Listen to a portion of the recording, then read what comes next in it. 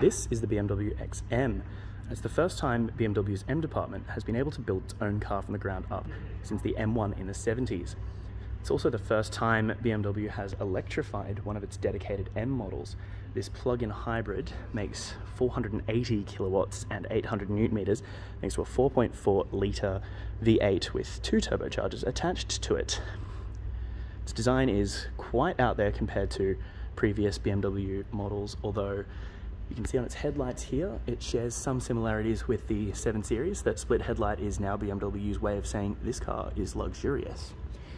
At the rear, the car also has a couple of nods to the original M1.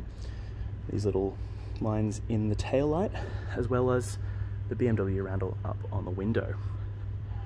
From the back, quite striking. Let us know what you think of it in the comments.